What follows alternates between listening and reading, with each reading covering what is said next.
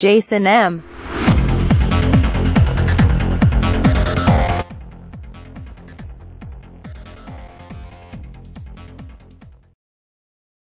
I like to say the Z3 is a very nice device, very well built. Everything seems to be made out of just one piece, but there are different pieces here. Of course, this is a sandwich of glass and metal just here.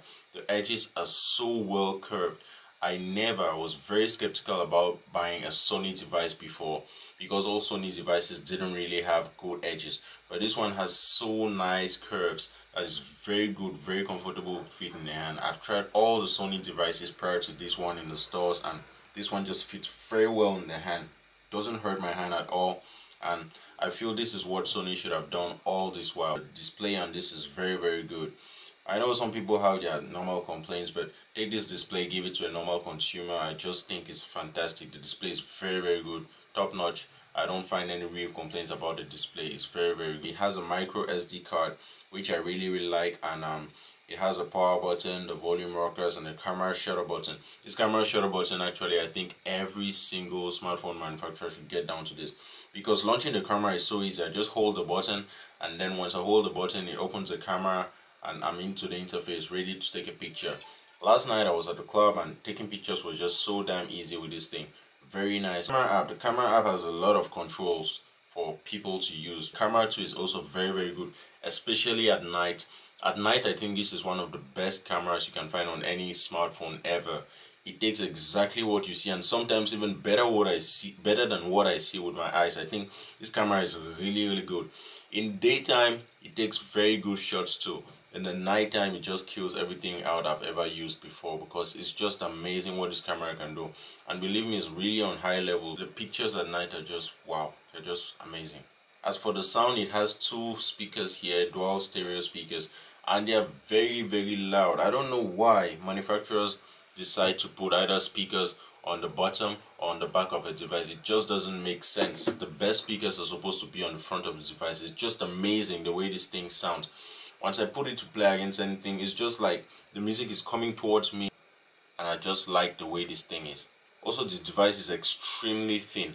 I mean very thin. I placed it to compare with the LG G2, and really, yeah, the LG G2 is not the thinnest device on the market, but if you hold this in your hands, you would think it's really thin until you put it against the Xperia Z3, and then it's just not thin enough. When holding the Z3, it's like there's a better balance around the edges, and the edges are also made of matte metal finish, so it's easier to grip, and then the balance is around the edges in such a way that it's very easy to hold and it doesn't slide out of the hand.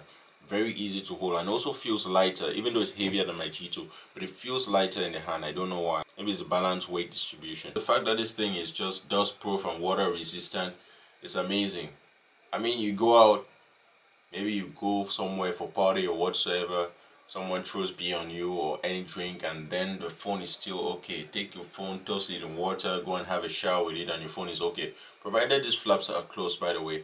And when I got the device, I actually was given also this dock, which is very good, because anytime I need to just charge my phone, I'll just sit it down on the dock and easy, it's charging just like that. No need to open any flaps or whatsoever. And the first time you get the device, of course, you just need to put your micro SD card and your SIM card in here, and it's locked forever. You don't need to open it again.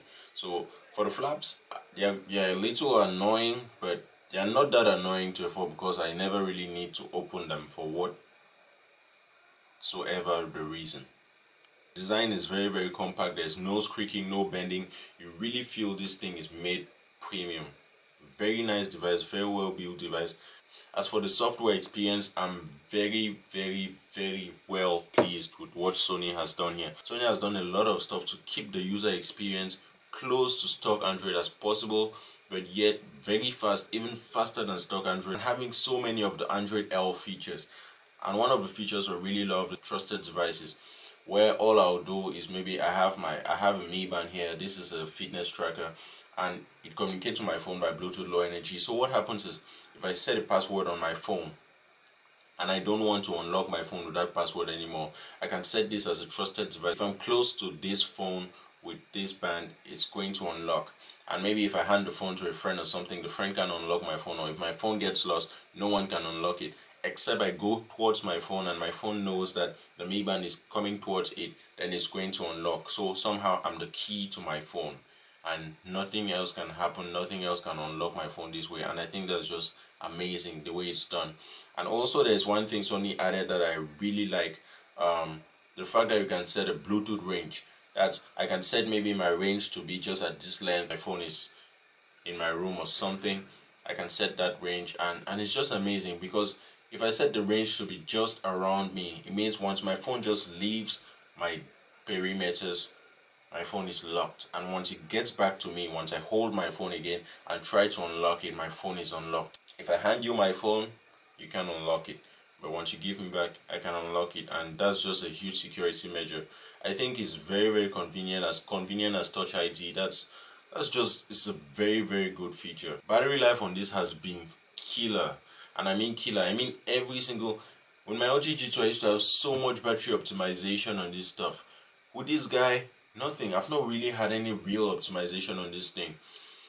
I've not had any optimization on this thing, and yet the battery life is just amazing. I don't know how they did it. The phone is really thin, really thin, and the battery inside just lasts forever. It just doesn't die. I don't know what they did with this thing, but the battery just doesn't die. I've been using it for almost 2 days now, and the battery is not dying. I don't know what's happening. It's just going on and on. And believe me, when I use my phones for this long, at this time it's already at the charger. Like my LG G2, if I was using it at this time, and this thing had phenomenal battery life, by the way. I don't know which phones had better battery life than this, but this thing had phenomenal battery life. But if I was using it at this time, it would be at the charger.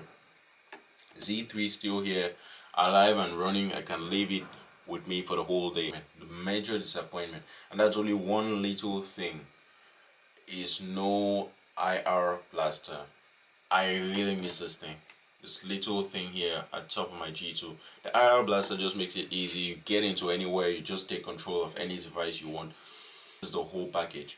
This is what every single Android device should be. It looks very nice, very good. It feels very well in the hand, very sturdy. It's made well. It's extremely thin.